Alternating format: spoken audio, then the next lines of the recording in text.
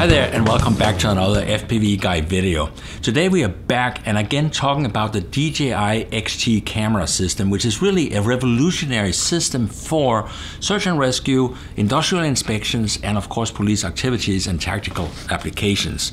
With us today we have Jon McBride from Rocky Mountain Unmanned Systems. I tried 5 different names, so I hope I got this right. Sounds good.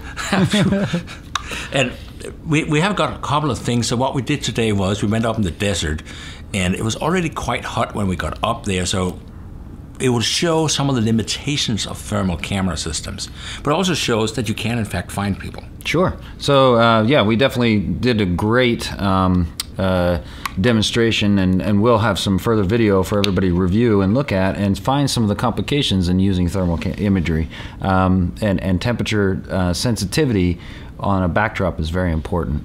Well, so, I mean, the good news here, I was the victim, and the good news is I tried to find shade, so I moved from the hot side into the shadow, where all of a sudden I became visible. But the fact of the matter is the ground on the hot side was probably body temperature. Yes. Yeah. And we must hope that a lost victim goes for the shade. That would help a lot. Yeah. So I also wanted to add that in recent calls after selling the XT, new firmware updates have come out from DJI, and just so that we let people know that the normal updates that you typically do with the SD card into the camera, the X3, the X5, or the XT, we've got to remember that the XT does not accept any of the firmware updates that usually go for the ship. It can't read those, it doesn't see those. But so basically, to make a firmware update, when you get a new firmware update, any firmware update, take the X3 camera or the XT X5 and put that on the Inspire. That's and correct. Then you can do an update. That's right. So yeah, and then the XT itself does have a dedicated page from DJI that does also have its own firmware updates. So if there's anything that comes up or pops up or changes, that would And I know we're waiting for a major firmware update that's gonna make this radiometric. That's correct.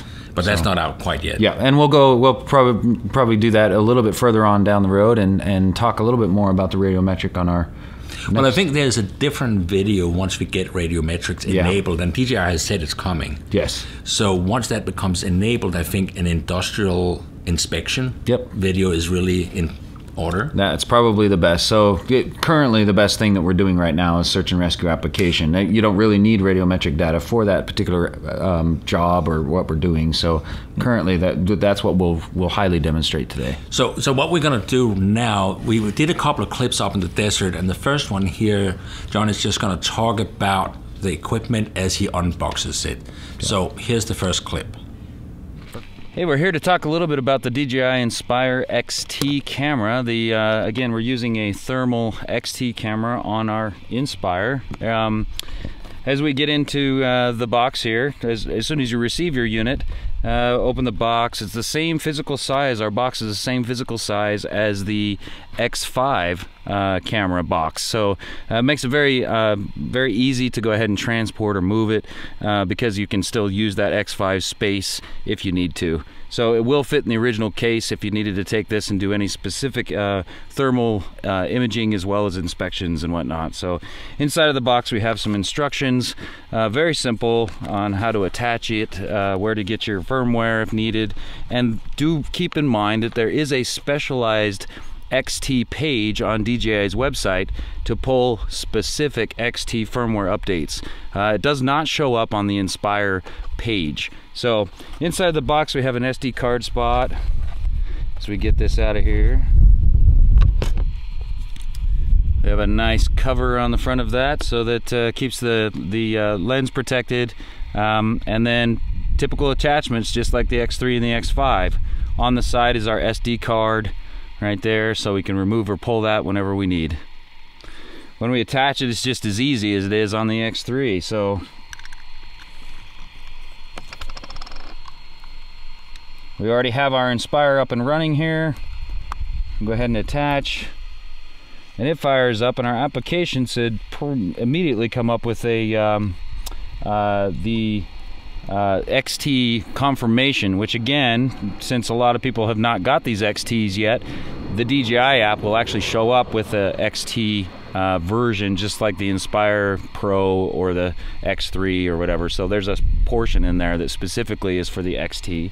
So after firing up again on the application, if we can see this, we do have the FLIR XT up here at the top. If we go ahead and click on our camera here, we should see some thermal imaging right at the get-go here. So we do see that. We're ready to go. Map shows up if we need to do that. And we're pretty much ready to fly. So there are some initial camera settings that we'll roll through a little bit later that on how to set up the camera, whether we're doing isometric stuff and messing around with other things. But today we really want to focus on doing a basic search and rescue type application. So we want to be able to show that and have you guys get an idea on how that's going to come about. So as far as setting up the camera, it's very, very simple. Basically out of the box, put it on the ship, make sure that all of your firmware is updated both on the ship as well as in the camera. We did have a couple of comments on people coming in and not being able to get the app to work because their app wasn't updated. So want to make sure everything is updated as far as we can go, and we'll probably put a quick link in there on the current firmware numbers that we're at right now to make sure you guys are right where you need to be. So that was basically all the gear Jon finds in the box, or some of the gear which is required. But the next thing you're doing here, I know that one of the things you did was a quick functionality test. Mm-hmm. So running through it is just to make sure that we know where the switches are that change. So we show a little bit of that in this next clip. Basically where the dial is, because there's only a couple of things. There's options on the touchscreen as well as color palette change, digital zoom, things that can be accessed on the digital zoom from the app. Personally, I don't like getting into the app too much. Yeah. Because I feel the app distracts me. Yeah. I get my eyes into the screen rather than having my eyes out of the cockpit and keeping an eye on the bird. Yeah. Whereas things I can do with the switches and like the digital zoom, double tap on the right stroller. Yep, just one tap. So one tap. You know, and at least knowing it's one. Yeah, just one tap and you change from zoom. One tap and you change to color palette changes. So that's on the upper right. But the important thing is they have actually laid out a lot of the functions so you don't have to get in to start tapping on the screen. Mm-hmm. So the next one here, you're going to be taking it up and go through the basics. Yep. So we're ready to take off here. As we, again, go ahead and get ready to go, we want to make sure all our firmware is updated. We have good GPS connection. Again, we have a nice, cool backdrop in the mountainside here, so it's really, really a nice day today. We're hoping to possibly even catch with this 19mm lens we have on the front of this particular FLIR. We're also running a 640 resolution at 30 hertz on this one. We're hoping to maybe catch some small animals or little rabbits or something like that, because they do show up in the shots pretty good. So let's go ahead and get up in the air and we'll show you some functions of the actual app as well as the remote on what we're changing in the air. Let's get in the air.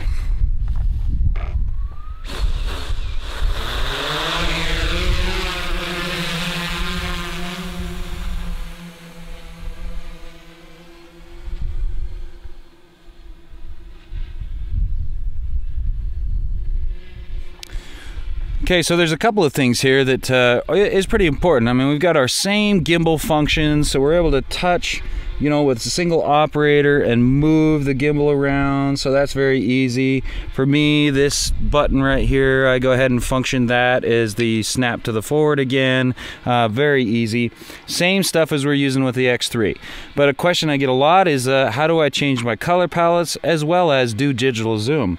We're also capable of doing currently live temperature. So there isn't any radiometric data yet. It is coming to be able to pull that off of there, but when we have it up in the air, we're able to use this dial that typically changes our exposure rate.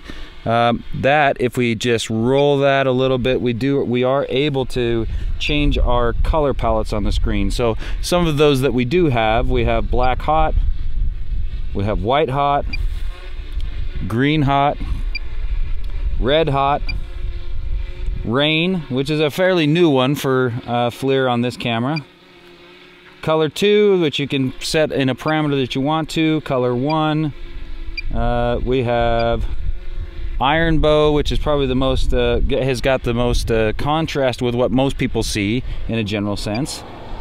Globo, Sepia, Ice Fire.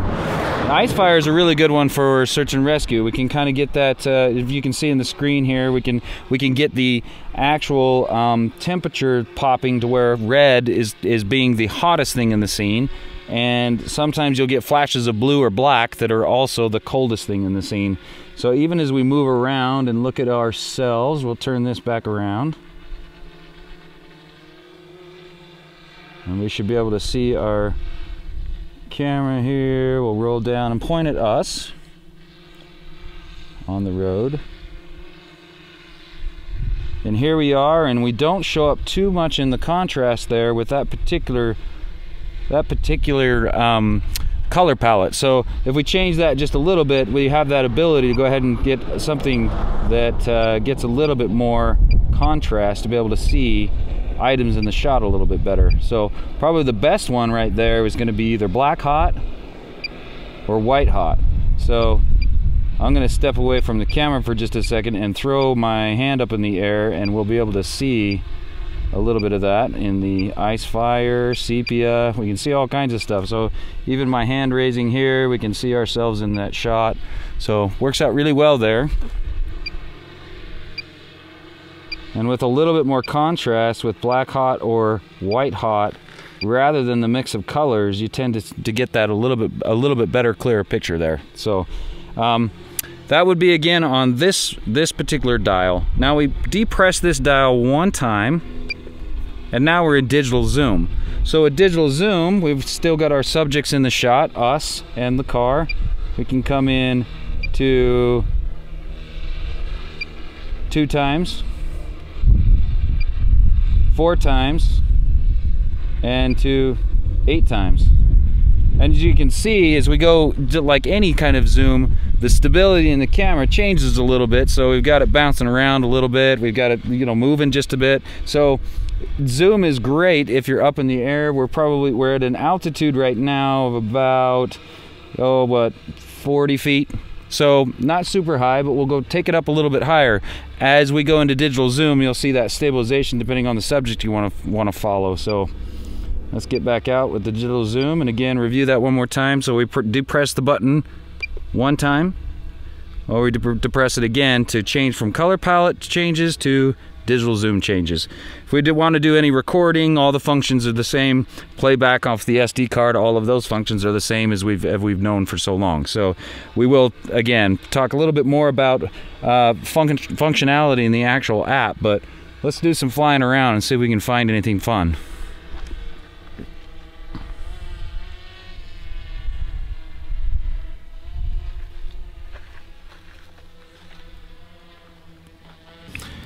So on this next clip, we go ahead and take a look at the actual color palette functions, what it looks like in different ways. My personal favorite is the black hot. So that's my own personal favorite, and my eyes seem to be most receptive to that. So Well, I think in my experience too, using this system, all the bright colors really doesn't help me a lot identify stuff on the ground. Yep. Different variety of black and white seems to give me more information most of the time. Yeah, and you definitely, like I said, the color palettes really do throw in so much color everywhere that it's hard to really focus on one section. Yeah, it looks all over the place. So the other thing to notice in the next clip here is I really look like other objects in the desert out there. It's really hard to define the difference between you and other things because, again, some of them are radiating heat. You may not be radiating as much heat, and it might be very difficult to find you out there. Yeah, I mean, because in the video, you were really looking at me for a while. And it wasn't until I started moving my hands that all of a sudden it became very clear where I was. Exactly. Yep. And so again, the application here is we really want to look at those limitations and take some practice and time and do some of that stuff in the search and rescue application. Training is very important when you're using getting thermal. Used to looking at this image. Getting used to the images. Yep. So let's take a look at the video here where Jon actually finds me before I run out of Mountain Dew and fresh water. That's right. Okay, rolling. Here we go. Okay, so once again, we're going to go ahead and try to find our subject here. We do have some temperature difference, hopefully enough that our subject actually shows out a little bit here. So at the beginning, what we do is we want to be able to have a high contrast in temperature, which again shows a high contrast in color. So hopefully our subject is warm enough out there, early mornings, later evenings, any type of, even when we're doing any kind of inspections or anything like that. This is also very important. So looking at thermal as being it just pops right out is simply not the case. In some cases we do have, you know, we're going to watch our subject actually move, which is easier to see than somebody that stays still. So let's go ahead and see what we can find here. As we roll forward, my particular color palette I seem to like the best would be the black hot. It tends to show just a little bit better in the contrast, for my eyes anyway. When you start to pick some of the color, and as we're moving around, we pick colors that are not quite as contrasted. Let's see if we can find our subject across the hill here. When you choose colors that are a little bit more variations, again, the subjects sometimes tend to be hidden a little bit more. So well, that kind of looks like a person right there, legs a little bit, standing there quite easily. So let's go up. That's exactly what we have there. So as we stay still right here, let's scroll through some of those color palettes and show you exactly what I'm talking about. So he's moving around, and it makes it very helpful when we roll through some of these palettes to see when a subject is actually moving. But with somebody that might be doing search and rescue, somebody laid up, laid down, injured, not moving, these particular things can be very difficult to try and see. So even in this color palette here, color 2 is what they call it, and color 1 just does not quite show up unless he starts to move around. So it's a perfect example of not quite everything just pops up with thermal. We want to make sure that we've got the great conditions, we've got great setup, and hopefully again we've got enough battery that even if something kind of gives enough anomaly, we can see it out there. So let's go ahead and digital zoom on him just a little bit. So we're digital zoom there. That is 8 times. Here we're at 4 times. And then 2 times. That color change, there's a nuke right there. That's what we call that. So the nuke happened. It was a recalibration of the pixels when going into that much. So there's another nuke right there. So we can even see, like I said, flying rapidly or fast through an area, you can have a nuke happen and also lose your subject, or go ahead and clear a search area that is like okayed by a nuke that may have missed a subject that you were able to not be able to show that. So very important that we understand that. So let's follow our subject all the way in and just relatively watch him move along and run through some of the shrubs and bushes. I'm going to go back to black hot.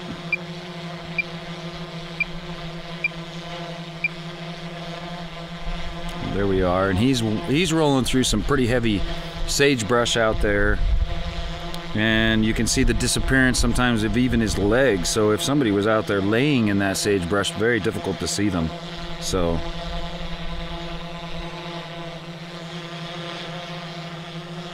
follow him all the way in. But that's kind of what we're looking for. We want to make sure that, again, we have some great color contrast, some contrast in temperatures. It shows people up much easier. So in your search and rescue applications, it's really important that we get a little bit of that understanding. So, and again, I think I just like to watch Bo run up and down the hill. So there you have it, guys. You have seen a little bit more about what the XT camera system can do. We're going to be back with some more videos and hopefully bring back Jon McBride again from Rocky Mountain Unmanned Systems. And if you've got questions about the XT systems or thermal imaging for search and rescue, go ahead and give Jon a call. We're going to put the phone number right over here, because he is one of the leading resellers of thermal systems in the US. Just having sold a number of these systems also gives Jon a bunch of insight into how these systems would fit into your application and what kind of parts you need and what parts you don't need. Oh, exactly. Because we looked at this before, you don't always need radiometric systems. but you do need a reliable aerial system, and Jon is the expert on that. That's right. So subscribe, stay tuned, and we'll be back with more videos here in the FPV Guy. Better drink your water before you, like, you know, it was a hot day today. I know, I walked 10 meters.